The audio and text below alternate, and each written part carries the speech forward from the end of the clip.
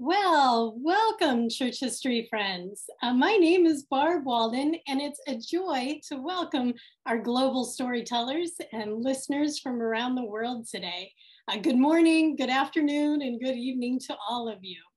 Today's program is the fifth lecture in the 2021 Church History Without Boundaries lecture series, and it is sure to be a great one. Well, joining me today and throughout the series are two wonderful co-hosts, Joey Williams and Wendy Eaton, who I hope are familiar faces by now. Joey serves as the Mission Center President for the Eastern and Western Europe Mission Centers. So welcome, Joey, and welcome, Wendy, who is behind the scenes answering questions, dropping information in the chat, and solving problems that we hope all of you in the audience never find out about. Wendy is the administrative assistant for the Community of Christ Historic Sites Foundation and the Joseph Smith Historic Site. Welcome, Wendy. I'm so happy to have you and Joey here. Well, today's program is being recorded for those who are unable to see it live. We will record all of our online programs throughout the series, and you can locate these videos on our YouTube channel as well as our website. Wendy will drop the online lectures link in the chat for you. If you're interested in going back and hearing a program you've already heard, or perhaps hearing one for the first time. Our online lectures really would not be possible without generous donors like you, our friends in the audience. You are literally helping to preserve and share church heritage today, as donations received throughout the Church History Without Boundaries lecture series will go to preserving and maintaining Community of Christ historic sites. They'll help in hosting our online programs, developing new educational resources, and funding young adults in the Alma Blair internship program. The online donation link and mailing address is in the chats. You will also notice that Wendy has dropped today's schedule into the chat. This will give you an idea of what to expect for today's program. So please remember to take full advantage of the chat feature throughout the lecture today, and continue to post your questions using the Q&A feature at the bottom of the screen. When our guest speakers finish, we will go first to the questions that are already in the queue. And that's it for the announcements today. I'll turn things over to Joey, our host, to begin today's program. Thank you, Joey. Well, thank you, Barb. I am so excited to present today's guest speakers who are going to help us explore Community of Christ behind the Iron Curtain. Kerstin Jeske and Eva Erickson are not only great history presenters, but they're some of our finest history makers in Europe. In fact, I can imagine in 50 years, somebody will be doing an online presentation entitled Kerstin Jeske and Eva Erickson, the movers and shakers of Community of Christ in Germany, Norway, and beyond. Who better to share with us than both of these people today? Let me tell you a little bit about these two gifted storytellers. Kerstin was born into the church, and as the daughter of the leader of the church in East Germany at that time, church was a big part of her life. She worked full-time for Community of Christ from 1994 to 2005 and served as president of 70 for Europe and Africa from 2000 to 2007. She's now currently a high priest and serves as the ministry coordinator for Norway, where she resides. But last May, the Mission Center approved a call for Kerstin to evangelist, and she will be the first female evangelist to serve in Norway. Eva grew up in East Germany as well, was raised in the Lutheran Church, and joined the RLDS Church in 1991 after many positive experiences at children's and youth camps. Eva met her husband in the US and lived there for many years before returning to Germany in 2005. She's a member of the Standing High Council for Community of Christ and serves as the ministry coordinator for Germany. Kerstin and Eva met in their youth, were an integral part of church life in East Germany, went to Graceland together, and are still even the very best of friends, even though they're now living in different countries. So Eva and Kerstin, ich heiße euch herzlich willkommen in this lecture series. And I'm now going to turn things over to you, as we are all very intrigued to hear the story and history of Community of Christ behind the Iron Curtain. Take it away. Well, thank you, Joey, for the great introductions. Let me share my screen first. There we go. Thank you, Barb, also for the invitation. Kerstin and I had a lot of fun exploring some of our history, talking to people, reading old letters, history books, doing interviews. It was just a lot of fun. And it was also fun to go down memory lane. Initially, we were going to talk about the history of the church in Germany in general, but that proved to be too broad of a topic. And so we narrowed it down to just East Germany and just the time frame from 1961 to 1989, which is the time of the Iron Curtain. Since in German, we usually refer to the wall instead of the Iron Curtain, you will hear us use both terms. Here's an overview of what you can expect today. First of all, we will give you some general history so that you have the relevant background information. We will be talking about some congregations and also key leaders interspersed with personal stories of the people we interviewed. And we will address the importance of camps. And then we will touch on a few other subjects like the situation with the Stasi, official recognition of the church in East Germany, and women's ordination. And as a conclusion, we will talk about how church life, despite or with the restrictions that we lived in behind the Iron Curtain, shaped today's church and church leaders. So let's start with a little bit of history. After the Second World War, Germany was divided into 4 sectors: British, French, American, and Soviet. And Berlin equally was divided into the same 4 sectors. East Germany and East Berlin, of course, were in the Soviet sector. The German Democratic Republic and the Federal Republic of Germany became independent states in 1949. Living conditions were quite a bit better in the Federal Republic of Germany, and that caused many people from the East to flee to the West. As an example, in the first 7 months of 1961 alone, at least 150,000 people fled from the East to the West. That, together with some political conflicts, led to the events of August 13, 1961, when the borders between the 2 countries were sealed off. I had a chance to interview Gisela Arndt recently. You can see her in this picture in her home in Berlin. She remembers going to a wedding on August 12, 1961. Let's hear her memory of what happened on August 12 and 13. In her memory, she will also talk about a Michael, that is her son, who was just 6 weeks old in the middle of August of 1961. And when we came back at 6 in the morning from the wedding, and there tanks were on the road. In the direction of Berlin, tanks were on the road. So when we came home sooner, there were tanks. And at 6, Michael got his bottle and the tanks were still on the road.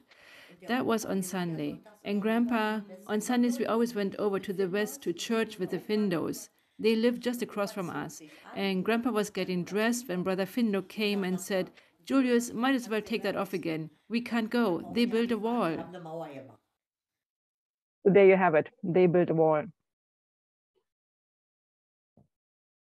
By the 1960s, there were several congregations in all parts of Germany. And even though there already were the 2 separate countries, East and West Germany, people could still move fairly freely across the border. And so there was a good collaboration between the different congregations. Once August 13 happened, that was not possible anymore, of course. The border was sealed off and left the East German congregations pretty isolated. We will talk about the congregations in East Germany in more detail later on, but just to show you where they were located, we have Brandenburg here, close to Berlin. We have Großrechen, kind of south, and then Dresden in the very south. And then the groups at that time were Grünberg in the north. Grünberg is a group that mostly centered around the Villinger family. This is a large family who, like many other church families, originally came from Silesia in what today is Poland. Then there was a group in Delitzsch, which is right here, and that was a collection of members from several towns around the Leipzig area. Leipzig is a bigger town, a bigger city in East Germany. And then Senftenberg is right down here, and that later on merged with Großrechen. Sometime during the 1950s, Several, if not all, of the East German groups and congregations were not permitted to meet. There are stories that they continue to meet in secret, but that is not part of our presentation today. In any case, it appears that by 1961, all groups were officially permitted to meet again. I want to talk a bit more about Großräschen, since this is where I grew up. The congregation was officially organized by Fred M. Smith in 1921, so 100 years ago.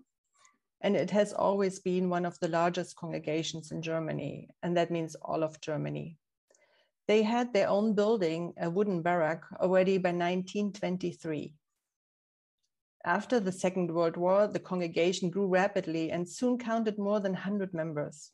So the building was way too small, yet they did not get permission to build a new church building. Applying and reapplying, they eventually were permitted to do so-called value preservation. And you can see on the picture how they literally started building a church with bricks around the old wooden barrack. By the time they got to the roof, however, the authorities became attentive to what was going on. But since there was already so much material used, the economic viewpoint weighed in heavily, and they were allowed to continue. They just had to pay a fine. A fun fact is that 3 months after the opening ceremony, they received the building permit. The opening ceremony was in 1966, and here you can see the brass ensemble of the congregation that gave ministry of music.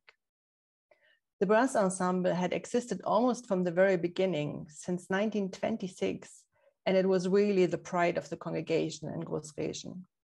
They played for about 50 years until 1979, with just a short pause during the war.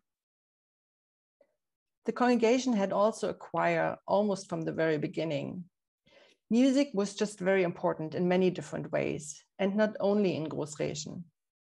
When I was a child, most of the children I knew from church were playing an instrument. It was quite affordable in East Germany to send children to a music school, so this was really easy and encouraged. I learned to play the songs from our church hymnal on the harmonium, a sort of a pump organ, with the help of a church member in our congregation. You can see in the pictures on the right a variety of instruments being played. Music was also part of what brought us closer together as children and youth of the church. We made often music together, and were also often asked to give music ministry and services, especially for conferences, family camps, and so on. It was always appreciated, and we felt very much valued for giving this kind of ministry. But back to the beginnings of the time after the wall had been built. During the first years, the East German congregations were very much isolated. There was no official contact to World Church or other congregations in the West allowed. However, visitors kept contact informally, using family relationships as reasons to travel or coming as tourists.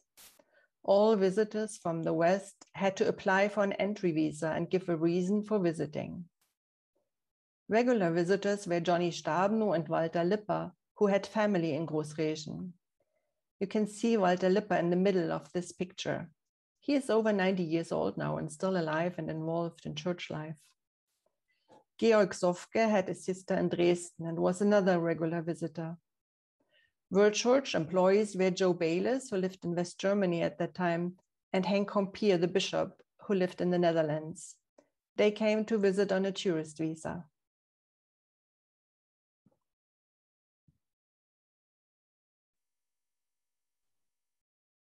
In talking with some people during our interviews, we heard several stories of how ministers from the West visiting the church in the GDR at times had to turn into smugglers.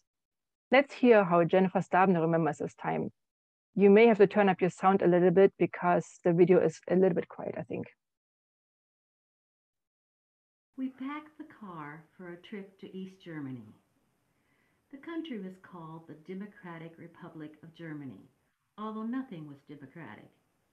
I was invited to be one of the guest speakers at a ladies' retreat in Großräschen. Johnny thought it best not to bring the children with us. We dropped them off with Johnny's mother and an aunt on the way. Georg Sofke, who previously lived a floor below us, traveled to Berlin on the same day. We planned to meet at a rest stop on our way. Since we both had the same model of Ford, it would be easy to spot the other's car. 3 highways with border crossings led from West Germany into East Germany. Only one permitted West Germans to drive to Berlin. A person with a DDR visa could still exit from the main road into East Germany.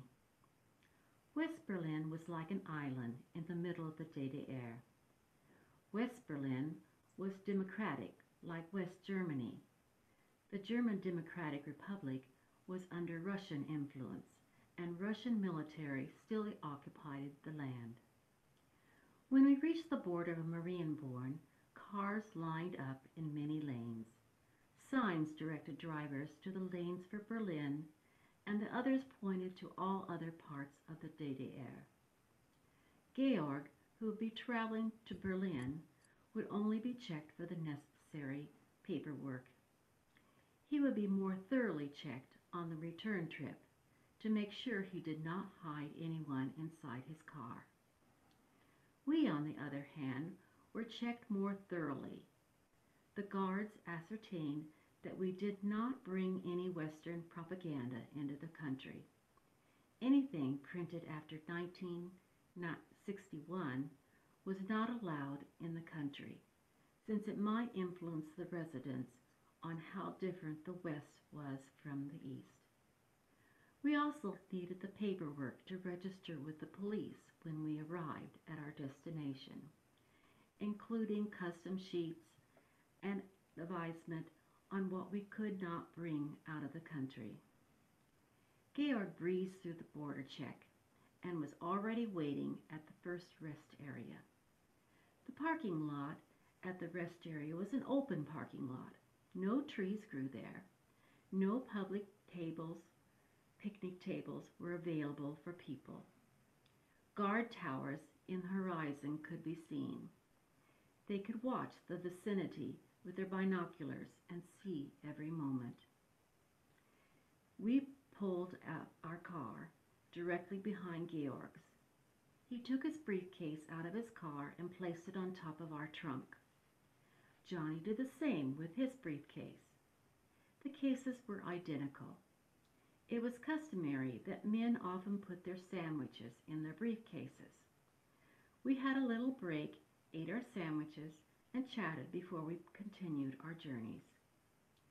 Only later did Johnny reveal what happened at the parking lot. Georg took Johnny's briefcase, and Johnny took Georg's, which was full of church books. Johnny didn't want me to be scared, since we were smuggling materials into the East. He knew the punishment was years in prison. My face paled. I did want to see my children again. Johnny informed me that he and Georg did this many times without being caught. It was the only way the members in the East could get anything up to date about the church. The story that Jennifer told is confirmed by a similar story that Lothar Jeske told us in an interview. He remembers going with his father, Siegfried Jeske, to meet Georg Sofke at a rest area that was not quite as open as the one Jennifer described, along the transit autobahn from West Germany to West Berlin. Despite the danger of being observed, Siegfried and Georg managed to transfer a whole trunk full of Book of Mormons into Siegfried's car. It really is a wonder they did not get caught. If you think about it, that was a pretty risky time. In the late 60s and early 70s, there were some real efforts made to get the youth and young adults together nationwide for retreats.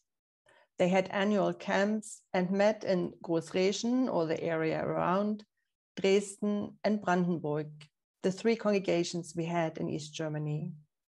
They would either stay in tents at a camping place or stayed in people's homes.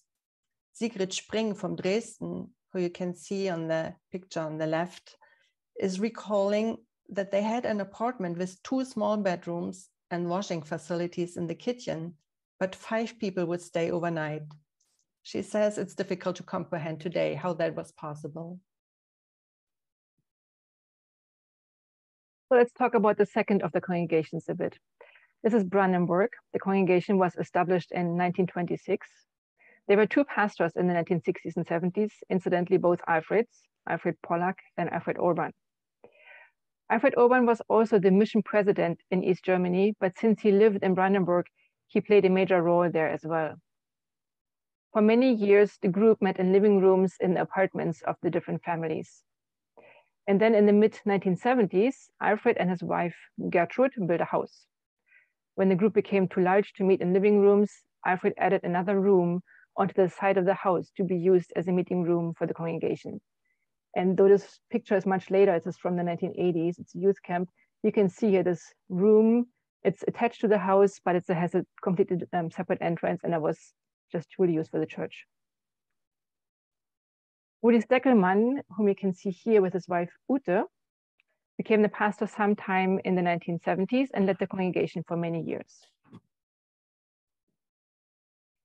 Now let's talk a little bit about Alfred Urban, since he played such a central role for the church in East Germany. He was the mission president from 1948 to 1978. Alfred and his wife Gertrude made the conscious decision to stay in the East, even though both of their children decided to live in the West. But Alfred wanted to ensure that the church was able to continue despite the sometimes difficult situation in the GDR. In talking to people, some remember him as being stern, but also full of humor. My mother says that he was the most caring man that she can remember. We lived next door to the Urbans, and she says Alfred would make it a point to come over and say hello every single day. Gisela Arndt has the following memory of Alfred. Let's hear her story in German. It's rather short. I will give you the English translation right afterwards. Aber Watterseer war hilfsbereit. Wenn der gekommen ist oder nach Grünberg gefahren ist, der hat sich immer erst ausgezogen, hat geholfen und dann hat er gesagt, und abends haben sie dann über Kirche gesprochen. Oder? So she says, but one thing, he was always helping out. When he came to visit or passed through on his way to Grünberg, he always first changed into work clothes and helped out. And in the evenings, they would sit down and talk about church. And that's how I remember him too, always busy, always helping out. Alfred was admired by many, but also, as with many people in leadership roles, his authority was challenged by some, apparently particularly by the Großrätischen congregation. Let's hear how Joe Bayless remembers this. Okay, Alfred Urban lived in an isolated situation, and I'm sure it affected how he related to those in the DDR or the German Democratic Republic. He did tell me that he was seen by all the members in small groups as a helpful minister. It was, however, not seen by the leadership in Großrätischen, the largest congregation, the same way. They managed their own congregation and didn't need his direction. This led to me telling Alfred that we should try to make a trip to Großrätischen on my next trip to Leipzig. We did this, and it was a rather tense visit. There was a bishop's agent who was not friendly at all to Alfred, and I forget his name right now. Plus, there was Siegfried Jeske, who was the leading elder.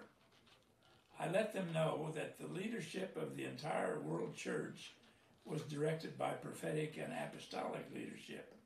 We had no congregation anywhere in the world which just existed on its own. That I was the German mission president, approved by World Conference Action, and this included East and West Germany. And that Alfred Urban was approved by World Conference, although his name was never mentioned in World Conference minutes. And we needed to find ways to allow Großrätischen to also function in this same process. It got quite tense. It was also at this time that I became aware that Alfred was really alone, and maybe at times was not the easiest man to work with. But difficult man or not, he was a driving force. At the same time, there were rumors that he built his house in Brandenburg at the cost of the church. There were apparently some rather nasty discussions, and he denied these charges. I asked my mother about the situation, and she says that the charges cannot be true. My stepfather and Alfred built their houses at just about the same time, and together they went, like it was done in those days, because you couldn't really buy building materials in hardware stores easily. So they went to get bricks off old houses that were being torn down. However, church members volunteered to help build his house. And so maybe some assumed that if church members helped to build the house, the materials must also have been bought with church funds. Probably in part because of these accusations, Alfred and Gertrude decided to gift the house to the church. He also adamantly refused to accept a subsidy to his retirement in later years. As a church minister, his retirement income was minimal, but he would not accept the extra money the church offered him, much to the dismay of Gertrude. The extreme attitude about finances may have been part of the reason why it was so hard to find a successor for Alfred. At the same time, Alfred apparently had a rather hard time letting go of his leadership role as well. So again, let's hear what Joe Bayless remembers in regards to the changes of leadership. As Alfred grew older, his wife developed cancer, and it became more clear changes were needed. And since the World Church had sort of let this development go on, it would probably take the World Church to help change it. I remember I had been transferred out of Germany, but the then Apostle J.C. Stewart felt we needed to help Alfred retire. He wasn't going to go easily, everyone knew. I was reassigned for a spell to Germany for the specific reason to help Alfred retire.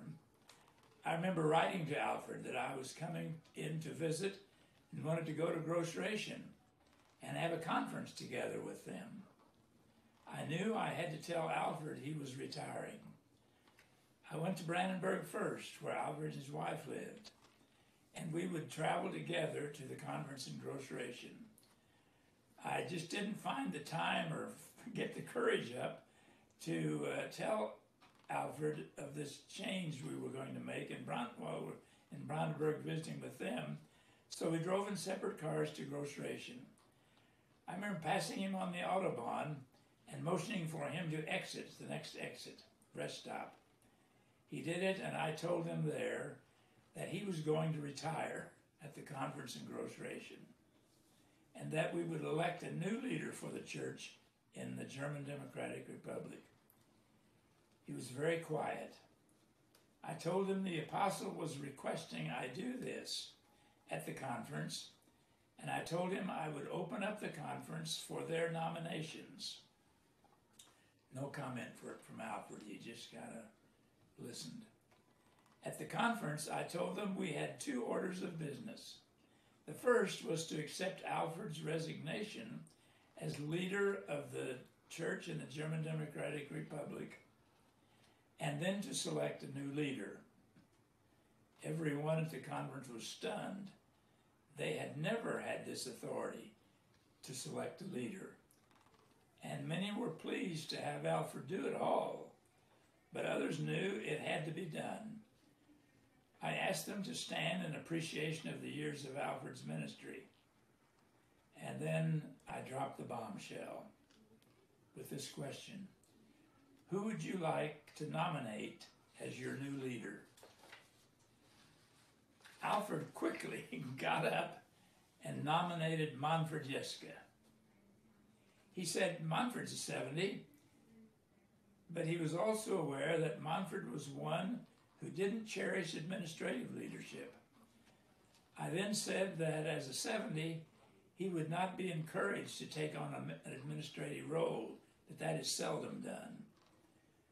And asked, who else would you nominate? Who do you feel God is calling now to lead this mission in the DDR? After a lengthy pause, Siegfried stood up and told of a dream he had had. where he felt he'd been called. Immediately, his wife screamed out loud at the conference, "No, no," and sobbed uncontrollably. It was very tense, but we voted and Siegfried was elected.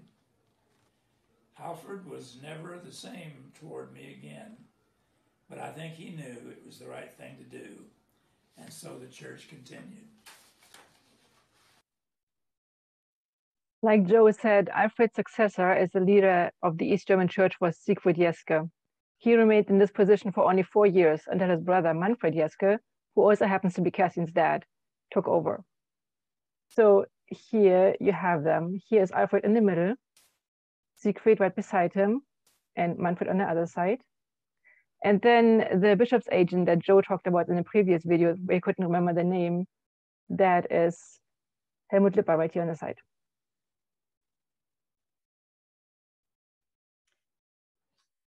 Well, one of Alfred Urban's dreams was to have a children's camp, like they had in West Germany. Many efforts went into exploring this idea, and in 1980, the first children's camp was held in Großreschen. There were tents set up in the parking lot behind the church building, and many people helped out in different ways. The main person, however, and the most important role, played Renate Oemichen. You can see her here on the right with her youngest son. She had 4 children herself. With love and patience and truly recognizing the worth of all, she led children's camps for many years. And I would say it is to her credit that there are still so many of us who attended her camps active in church. From that year on, we had annual children's camps. One of the early children's camps took place in Brandenburg in the Garden of the Urbans. And since this is when I got to know the RLDS Church, maybe this is a good time to tell a bit about my own personal story. I grew up in the Lutheran Church, but my parents were not very religious. Like I mentioned before, we were next door neighbors with the Urbans, but at the same time, they were almost like grandparents for my sister and me. I remember Gertrude taking care of my sister and me when our parents were busy many times. In return, when their health started failing, a very simple alarm system was installed between our 2 houses, where they could press one button and it would ring in our house, and so my parents could go and check on them. So the 2 families had a good relationship. However, I do not remember ever hearing about the RLDS Church until 1982, when one of the children's camps was to take place in Brandenburg in their garden. Alfred visited my sister and me. Alfred invited my sister and me to participate, and I loved the experience.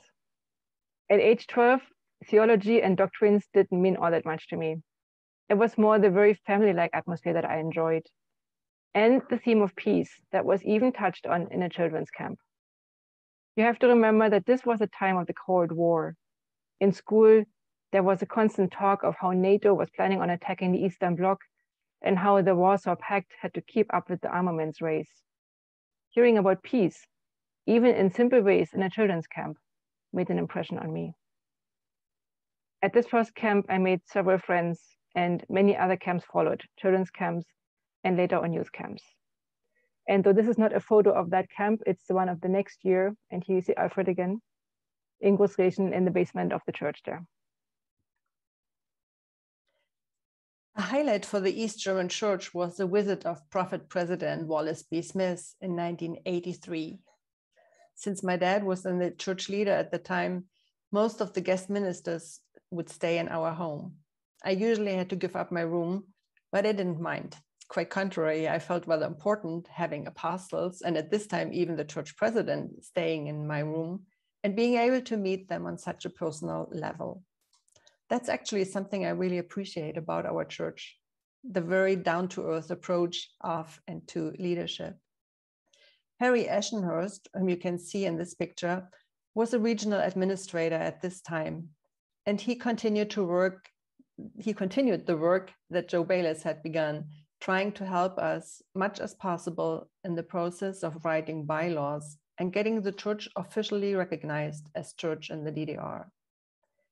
Even though guest ministers from the West became more bold in coming and giving ministry, it also became more risky, and it was really important to get official recognition so guest ministers could come legally and preach officially. However, it was a lengthy process. In the meantime, the members of the different groups and congregations in the East visited each other often and enjoyed each other's fellowship and supported each other in ministry as much as they could. Here you can see members from Dresden and Großreschen visiting up in the north in Grünberg. There was also a real need arising for Melchizedek priesthood in East Germany. Alfred Urban, the main missionary in 70, was getting old, and Manfred Jeske had been ordained as 70 in 1974, but that was it. In 1982, we had the first patriarch ordained in East Germany, and that was Ewald Edel from Dresden. So let's talk a little bit about Dresden. Ewald Edel was a pastor of that congregation since 1965, but the group had started already in 1948.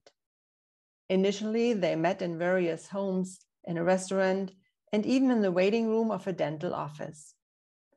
When Ewald Edel became the pastor, he gave to disposition the basement in a house he owned to be used for church gatherings. Ewald also mentored a young man, Joachim Schöne, who had married into the church, and he took over leadership of the congregation from Ewald by 1982. Joachim and his family lived in the apartment above the church facilities, and they were generous hosts of many church activities, especially youth gatherings. The picture on the right shows him with his wife, Hanni, and the regional administrator, Chuck Church. This is a copy from the Saints Herald. Joachim had a great talent organizing things and became soon very influential as counselor to Manfred Jeske, the church leader at the time. The other counselor was Siegfried Villinger from Grünberg in the north. These three, Manfred Jeske, Joachim Schöne, and Siegfried Villinger, had finally an appointment with the State Office for Church Questions in the summer of 1984. Joachim Schöne later recalls that they were individually greeted by name when they went into the office, which meant that the government officials had had an eye on them way before and knew exactly who they were. But it was a very positive meeting with good results. The church leaders assured that the laws of the country would be respected by quoting Romans 13, submission to governing authorities, and they had to agree on that the church in East Germany would function on its own rights and would finance itself. Results of the meeting were that entry visas for guest ministers could be applied for.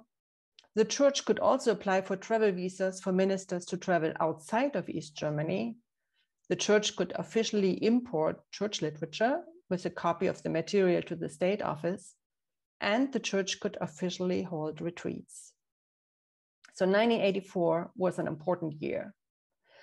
Now we could act more official, but it did take another year until an attestation of the official registration of the church was sent to the church leaders.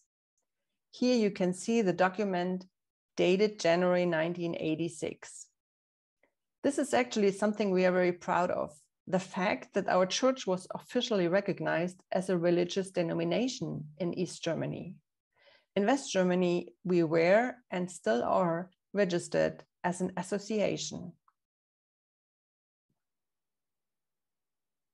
Again, it was Brother Urban who had a dream of a camp in the GDR, and this time it was a family camp.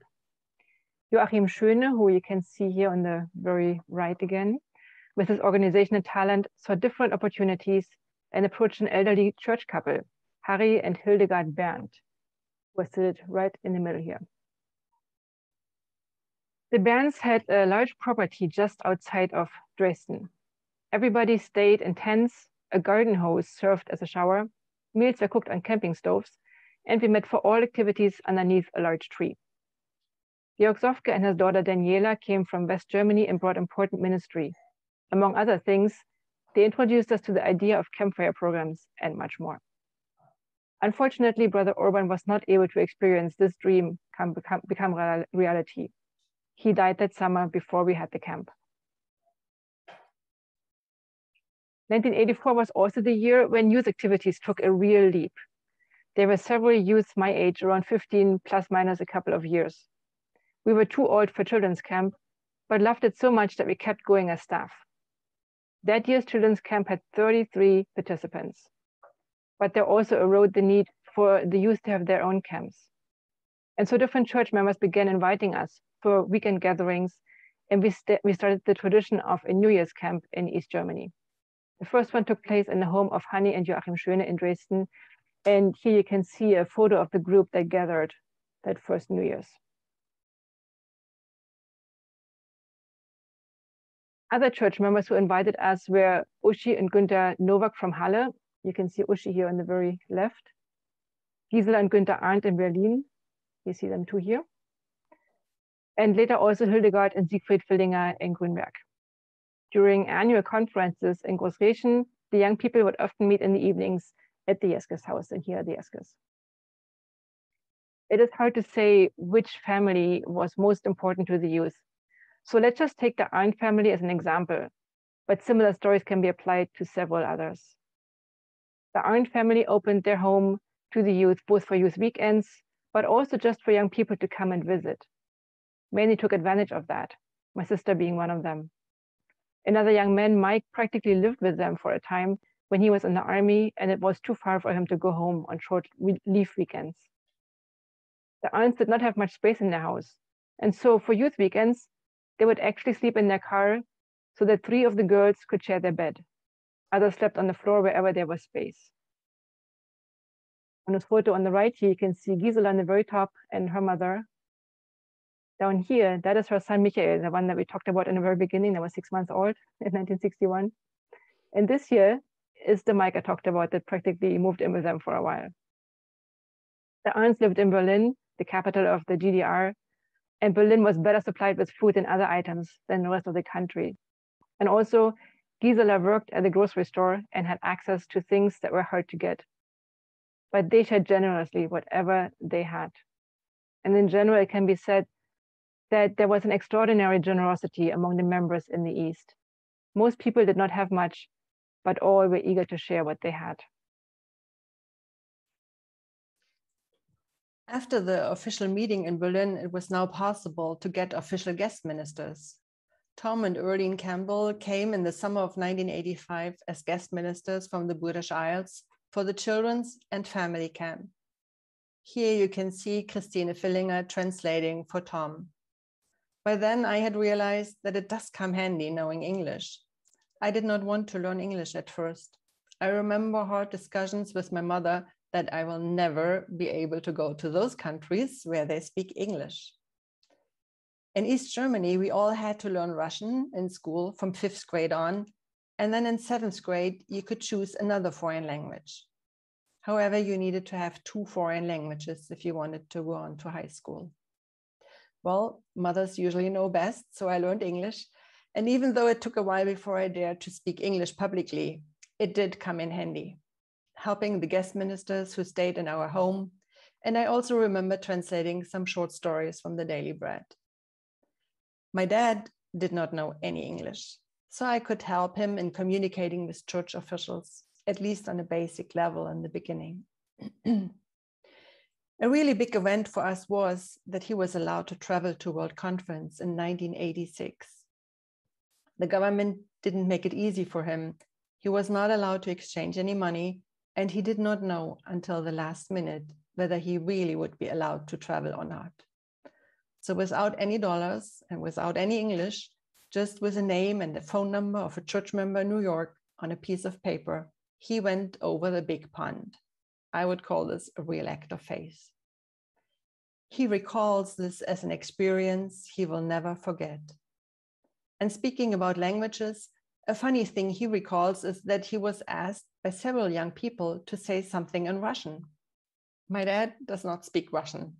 He speaks German, period. No English, no Russian either. These young people were under the impression that everybody in East Germany is forced to speak Russian. That was not so. We all had to learn it in school, but that was after my dad went to school, and we did not have to speak it anywhere other than in school. Another real highlight in our church life was a European leaders meeting held in Großreschen. We had leaders coming from both East and West Germany, the Netherlands, Great Britain, Norway, and the US. You can see Joe Sirik, who was the apostle at this time, here in the front row. For the opening meeting, even state officials were invited, and that was the first time they were officially in our church. It was a very special event, and everybody who was there is still talking about this special gathering. Again, Joachim Schöne proved to be a real organizational talent. Plus, we got good help with supplies from John Menzies, a church member who worked as cultural attaché at the American Embassy in East Germany. John Menzies, later being president of Graceland College, served in different countries in the East Bloc and had been able to get exchange students to Graceland from both Hungary and Bulgaria. He did not succeed to set up an official exchange program from East Germany, but he was instrumental in finding sponsors for getting Eva, me, and another young man, Gerd Oemichen, to Graceland right after the wall came down. We went in 1991, and while there were church members grumbling that we would not come back, here we are back in Europe, still playing an important role in the life of the church in Germany and Norway. John Menzies opened his house for gatherings and offered his help in many different ways. My dad and also Joachim Schöne and their spouses were even invited to a reception at the house of the American ambassador on Independence Day. That was very impressive. Joachim Schöne recalls that the whole street around the embassy was blocked off, and when they came driving with their little Trabant, the common car in East Germany, the guards did not want to let them through, but they produced proudly the invitation and were able to get in. John Menzies knew very well that he was watched by the East German state security. There was, for example, a road construction in front of his apartment that never got finished. Instead, it was used as a place to keep an eye on him and other Western embassy personnel. Being church members and having contacts to the West, we all knew that we were being watched. However, the amount of information and the details the state security had was astonishing. Here you can see a page from their files, which my dad requested after the German reunification. This is a copy of a picture from the Saints Herald that Johnny Stadno had sent to my parents to let them know that there was a report on the European leaders meeting in the Saints Herald. So letters were opened, copied, and filed. Another page from the files of the state security informs about the fact that the priest Jan Waldemar Stabno had been praying for Mr. Gorbachev, that Gorbachev may continue to function as driving belt for peace and easing of tension in the world. Interesting. But since politics got involved, they saw this information as something worthwhile to report. Knowing that we were watched and listened to did not make missionary work easy. However, it also brought us together in a rather special way. As a daughter of the church leader at the time, I was very immersed in church life and everything was rather natural. However, my personal phase really developed when I became friends with Eva after those early children's camps. We got closer together during youth camps, and she started asking all those questions, why things are this way or that way in our church. Questions I hadn't really asked myself because that's what I had grown up with. So trying to answer her questions, I had to figure out a lot for myself. And since we never lived in the same town and did not have a telephone, I can tell you there were many letters written by hand and sent back and forth. When World Church opened for ordination of women, it became a topic in East Germany too, of course. Just like everywhere else, there were a few rather conservative members, but generally the situation in East Germany was much more fruitful for women's ordinations, since men and women in the society at large had pretty much equal rights. It was very usual and even necessary for women to go to work, and most of them did work, full-time even. So it did take some time to get started, but in April 1989, we had the first woman in East Germany, Sigrid Spring from Dresden, ordained as a teacher. And in October 1989, 1 month before the wall came down. Heike Fillinger, whom you can see in this picture on the right, and I were ordained to be a priest. This is a picture of our active group of young adults, and there are even 3 young Americans visiting on that day. There is so much more that could be shared, but our time is up. But before we give you our conclusion, maybe we should say another word or two about life in East Germany in general to give a bit of a clearer picture. Our parents' generation was in their teenage years or early 20s in the 1960s. And so for them, it was a tragedy when the wall was built. Our generation was born into the reality of the Iron Curtain. We were sort of used to the facts of life. What were the facts of life? As a child from a church-going family, you had to be very careful what you said and where. In school, you had better not talk too much about church. In fact, I myself had the experience that my class teacher in my last year of middle school wrote a very simple sentence on my grade report. Eva regularly goes to church. And that simple sentence made it close to impossible for me to go on to high school. My parents managed to get me into high school after all, but that was not in my hometown. One could make things easy for oneself by becoming a member of the Socialist Party or volunteering long time for the army. Then your path was pretty smooth, even when you were not so bright. But refusing to become a member of the Socialist Party meant that you really had to prove yourself and work harder on everything. It was, however, rather incidental how much repressions you would face. When you met the wrong people, they could really mess up your life. And many faced the same problems as Eva did. I personally was lucky not to experience this. However, I was also very careful about what I said to whom. When there were things going on at church and school at the same time, I would always go to the activities in school and never use the excuse that I had to go to a church. I have one key memory of the spring after the wall came down, when we all went to West Germany for the first German conference. Eva was going to be baptized, and I wanted to buy some flowers for her.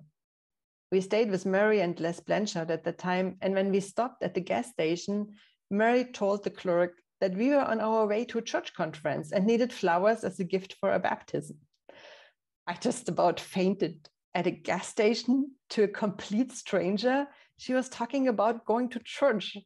I would have never done that in East Germany. At the same time, life under such restrictions meant that people, though there was the constant threat of your friends being spies for the Stasi, but people had a much closer relationship to each other. There was a sense of solidarity that disappeared pretty quickly when the war came down and materialism moved in. And also, as Kerstin mentioned in her story about women's ordination, gender equality, which here means equality between men and women, was lived in a way that I have not seen since. Men and women were expected to work equally, with many women doing traditional men's jobs. There are some political and economic explanations for this, but that was a fact of life for us. So how did life behind the Iron Curtain shape today's church and church leaders?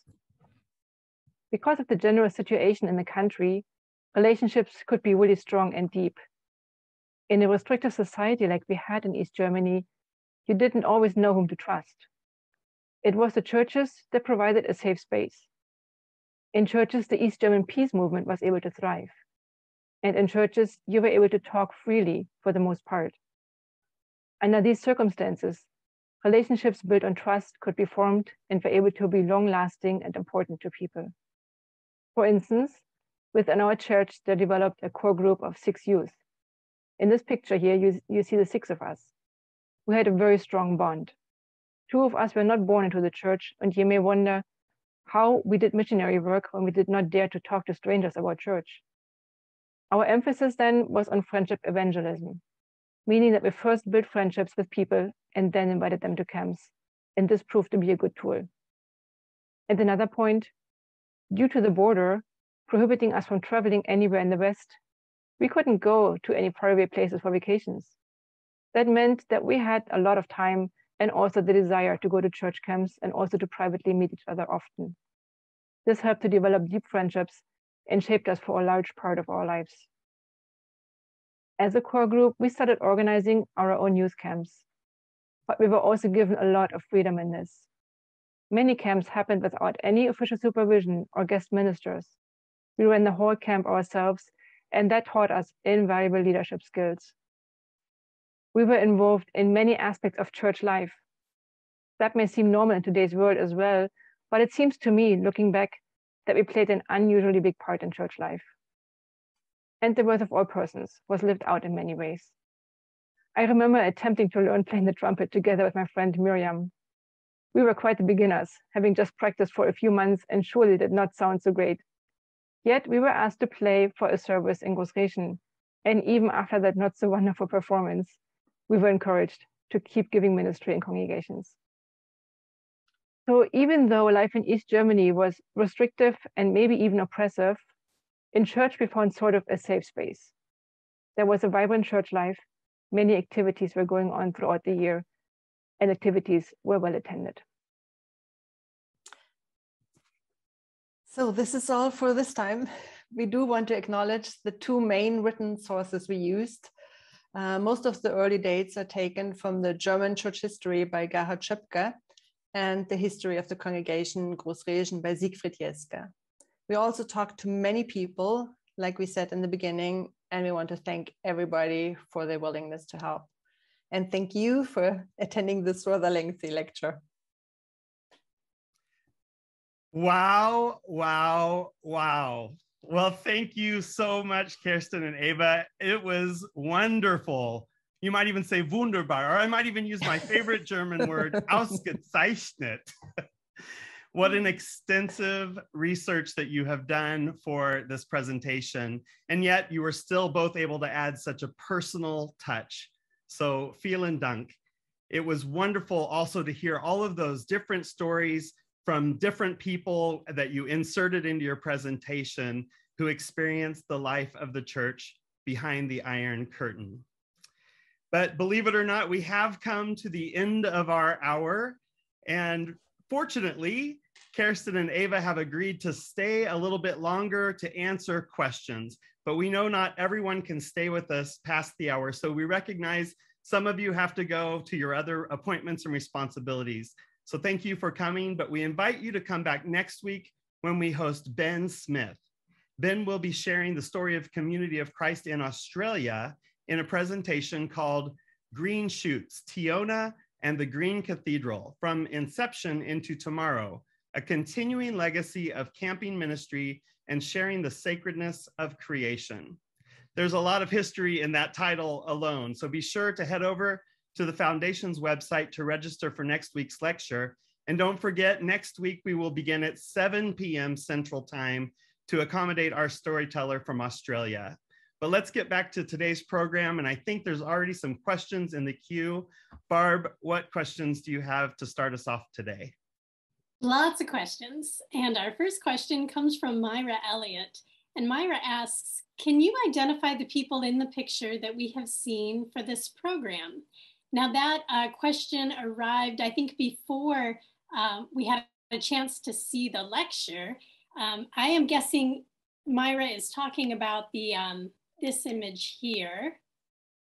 And Kerstin and Eva, do you have any idea who these men are? I leave that to you, Kerstin. I can give it a shot. Well, it's Johnny Stabner on the very left. Well, if we start in the back row, then it's Joe Bayliss, next to him, Leo van Klinken, and then Apostle, I believe, Dean Austin, I'm not quite sure. Then it's Case Compier, Case Compier,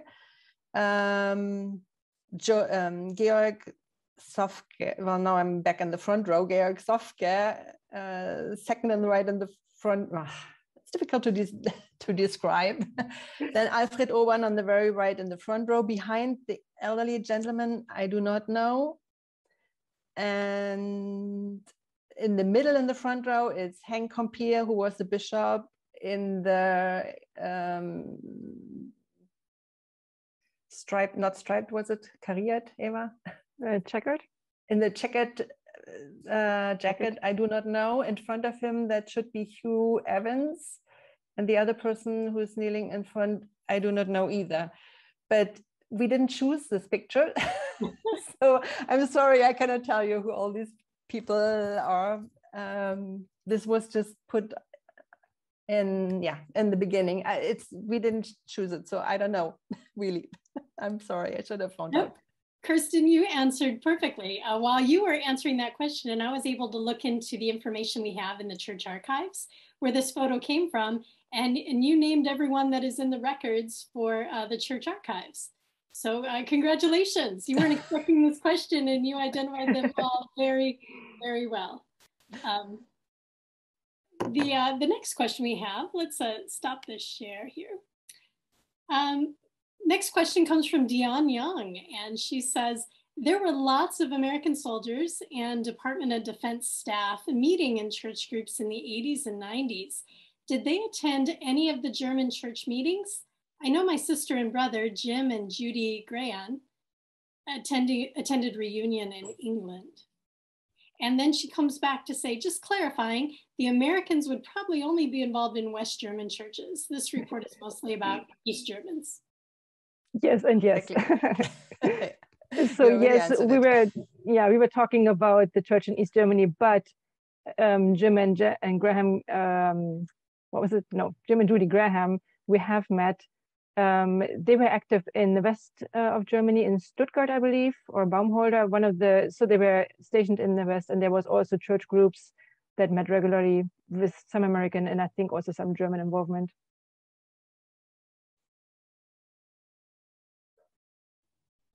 Well, our next question is a comment from Diane Mayfield, and she says, this is not a question, but a thank you. My parents and I went to Berlin a year after the wall went up. My dad, Harry Doty, and Lou Zonker crossed into the east to visit with Alfred Urban, while Mom and I stayed with a church family in West Berlin. Thank you. The next question comes from Mike Overly, and Mike asks, could you share those references again? I would love to read more. They are in German, I believe. Yes. The references that I used is the Deutsche Kirchengeschichte from Gerhard Schöpke, and the other one was the History of the Congregation in Großräschen by Siegfried Jeske. Both of those materials are in German. Thank you. The next comment comes from Jean Holmes, and Jean shares that the one on the far right in the back was my dad, Victor Witt. She said this could have been taken in Hanover around 1955 through 57. I believe the picture was taken in Springer, in front of the church building in Springer. Mm-hmm. And that is it for the questions currently in the queue, but I encourage people to keep sending in those questions. We also had a number of wonderful comments made in the chat of people connecting to their trips to Germany or comments about the lecture itself. And so I'd encourage you to take a look at the comments made in the chat. Yeah, there's a comment from Andrew Bolton that maybe it was John Boussu in the checked jacket. That sounds about right, I think. That could be him. Yeah, and Jim and Judy were in Baumholder, that's true. Yeah. And Andrew, I see also now that Andrew Bolton also said Eric Rowe, top right, and Ed Barlow, bottom right. So obviously the people, I didn't know any people from the British Isles at that time, so I wouldn't recognize them. But now I guess then we figured out everybody. Well, I have a question for you. Considering all of the research and the incredible amount of work that you've done to pull this program together, which I could not thank you enough. I loved the collection of storytellers that you brought together and the photos that you used to help depict history. I imagine there's a lot of areas that you didn't cover. And if you could take on a second lecture, what areas do you wish you could have dove into in this lecture? If time wasn't an issue, what areas did you leave uncovered for this particular program that if you had all the time in the world, you'd go back and research? Well, we chose a very specific, not all of Germany, just one part of Germany, not all of time frame, but just one part of time frame.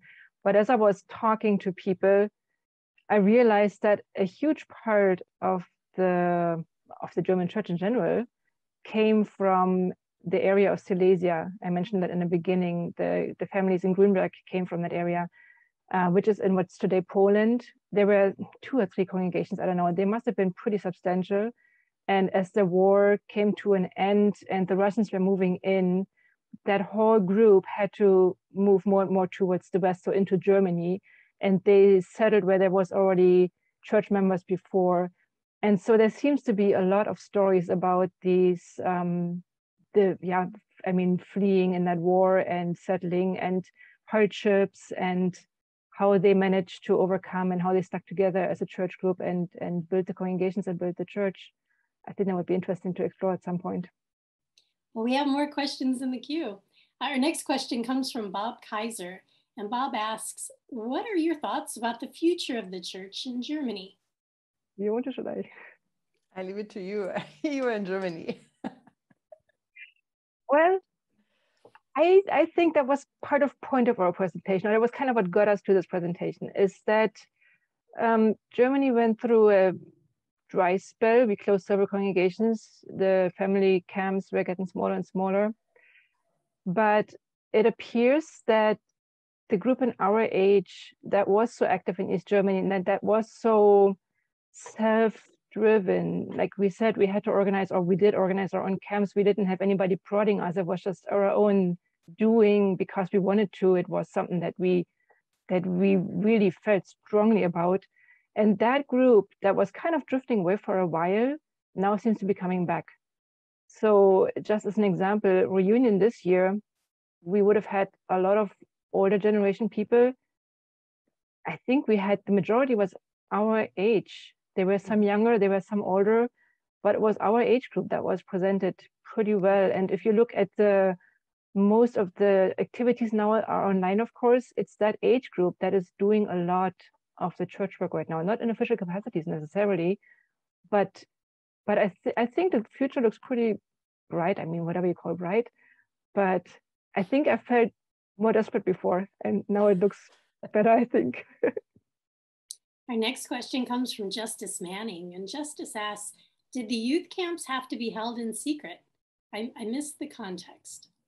No, we didn't held them in secret. Actually, I was surprised too when I read that it was only after 1984 that they were officially allowed. But we had them not really secret, but like I said, you wouldn't go out very public and announce them and make a big deal out of them, but not really in secret either. Carol Levinger says, thanks, Kerstin and Eva. You brought back many memories of when I was there. And also, I learned a lot of history. Thank you. She was in that one picture, actually, of Kerstin's ordination. She was one of the 3 Americans visiting at that time. Well, that's exciting. She also asked, did Manfred and Siegfried build the cross in secret at work for the church? I'm not sure. It would be the same kind of answer, not making a big deal about it, but using the work facilities to make the cross. Yeah. Our last question comes from Mike Oberly, and he writes, such a great presentation. Do you have thoughts or plans to explore more and perhaps do another at some point? You're already getting calls for an encore lecture. We don't know. No plans, no. Well, we would love to have you back in the spring. Thank you so much for what you've shared with us today. I think we are all ready to pick up a book on church history in Germany, or at least travel to Germany, where it sounds like history is being made even today. So thank you so much. We did have a question come in just now from Dion Young, and she writes, my sister remembers the story of not getting permission to build a new church. So East Germany built a new church inside the existing one and tore the outside down later. Where was this church? Well, there was one what I was talking about in Großregion. It was just the other way around. They built, they had the wooden barrack, and then they built a stone building around the wooden barrack. And yeah, that's what I was talking about, where they didn't get the permission. And then by the time they got to the roof, it got that big and that high that people noticed what was going on. And then they were called in and had to justify themselves and pay a fine. But because there was already so much material used, they said, well, it wouldn't make sense to tear down again. So they were allowed to continue. But also they did not get permission, and they did not get permission in the beginning. And then it was actually someone who was giving them the hint that they could apply for value preservation. And then they would get the permission to do that, at least, so they, and then they would get started. So that was in Großregion, yeah. This history is so fascinating. Phyllis Weaver dropped a question in the chats, and she asks, can you tell us about Hani Urban? She was at Graceland in 1959. Yeah, I just saw that question too. Yeah, so Hani is one of the two daughters of Alfred and Gertrude. And yes, she was in Graceland. She, if I could refer you to Journey of a People, volume 3, Mark Scherer writes quite a bit about Hani actually, and he totally doesn't write about Doris, the other daughter, at all, but for some reason he writes about Hani a lot. So she married a man from Iraq, and they lived in Iraq for a bit, and then they lived in West Germany because her husband had political problems in Iraq. But yeah, Hani is still alive. She's still in West Germany, close to Koblenz, and once in a while we see her at church activities. So yeah. Wonderful. Well, thank you, Barb, for asking those questions. And it's now time to bring our program to a close. So once again, thank you, Kerstin and Eva, for sharing your thoughts and your vast knowledge about Community of Christ history in Germany. There's so much to learn from our heritage in this part of the world, and your sharing of the brief period behind the Iron Curtain has certainly given us the urge to learn more about our heritage in Germany. So thank you. We also want to share thanks to our friends in the audience for joining us today, for your continuing passion for good stories, and for your generous support for the Community of Christ Historic Sites Foundation. Thank you for your generosity. I encourage you all to tune in next week as we hear from Ben Smith. And I shared earlier, Ben will be presenting on Green Shoots, Tiona and the Green Cathedral, from inception to tomorrow, a continuing legacy of camping ministry and sharing the sacredness of creation. Wendy has already dropped a link to the Church History Without Boundaries webpage in the chat. So be sure to follow that link to register for next week's program, which you all need to remember begins at 7 p.m. Central Time. So until next Thursday, take care, everyone. Keep reading your church history and have a great day.